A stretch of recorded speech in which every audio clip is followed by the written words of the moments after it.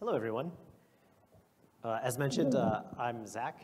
You can find me pretty much everywhere at Styza, and I am one of several people working on the integration between NPM and Sigstore, so that NPM packages contain verifiable links back to their source code and also their build instructions. As we've undertaken this work, there's a couple of issues we've uncovered with OIDC tokens.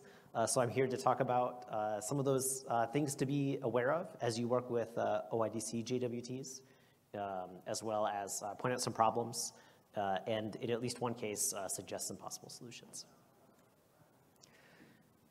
I think that lots of people in this room know this better than I do, but just to kind of zoom into the one specific part that we're talking about in the Sigstore ecosystem, this is the so-called keyless signing flow. So you're in a cloud CI/CD system, you're building your NPM package, and then in order to get your signing certificate from Fulcio, you call cosign signed, you include the OIDC JWT from your CI/CD system, and then Fulcio looks at those attributes, burns it into the signing certificate, which it returns to you, and then you can attest to those build properties. So in particular here, we're talking about the OIDC JWT that comes from the cloud CI/CD builder that you send to Fulcio. So what does that look like? I was actually scooped by other Zach from Sigstore. I think he was the first one to put the OIDC JWTs up.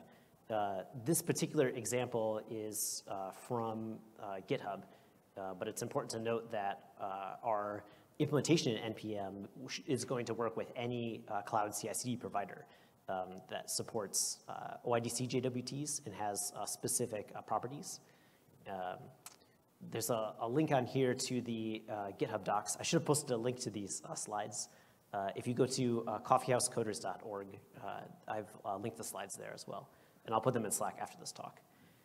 There's a number of attributes on the left that Fulcio is already looking at that we're going to talk about in more detail. And then I've added some additional attributes on the right. In the different providers, these fields have different names, but we're hoping to work with all cloud CI/CD providers to provide this information in one form or another. So the first security consideration I want to talk about is data privacy. This is a very tricky one. So first of all, just to highlight, there's some things in here that you might consider PII. Of course, if you're part of an open source project, this information is probably already in your public source repository, so it might not be considered that sensitive. But some governments are talking about a right to be forgotten that we'll come back to in a second. So I just wanted to highlight here the name of your branch, the name of your account, the name of your repository, the name of your build workflow, and also the name of the file of the build workflow. And so less so for open source, but maybe if you're using this for an inner source or other sort of like enterprise application, you want to be careful about sending this information to public servers. Other people will be able to see it. It's not exactly clear what a right to be forgotten means in this context. Certainly people are voluntarily sending this information to Fulcio, but then in the future, if they don't want this information to be publicly available, it's not exactly clear what that would look like. And so I think that's going to be an ongoing conversation in the community, how we might support or handle those types of requests. The second consideration is a custom audience. Sigstore is doing a great job here, 10 out of 10. When customers or when people are provisioning these OIDC tokens in their cloud provider, we want to ensure that they are doing so with a custom audience.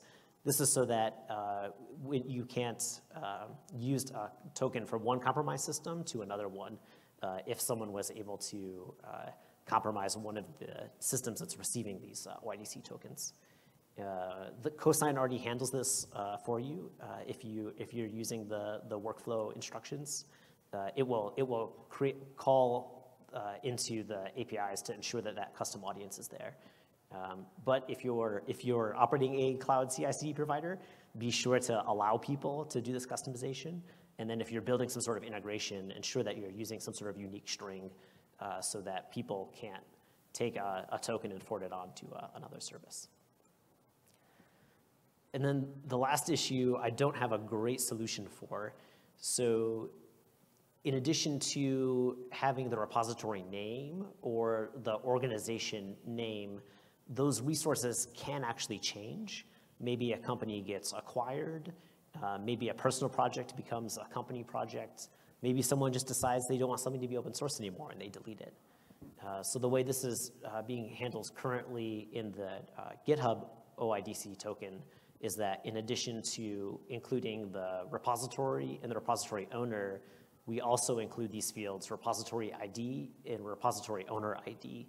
And if the resource is deleted or renamed or otherwise recreated, we guarantee that this value will change. What exactly we do with these values, it's not clear yet. Fulcio isn't looking for this information yet. Arguably, this isn't something that Sigstore should have to solve. Maybe this is something that package managers should consider as they're accepting these signing certificates. And I would like to discourage us from saying that end users should handle it. I think that they probably already have enough to worry about. It'd be nice if we could do something that more transparently let people know when an underlying resource that an attestation points at changes. And that's really it. Those are three security considerations for thinking about as you work with OIDC tokens. Thanks, everyone.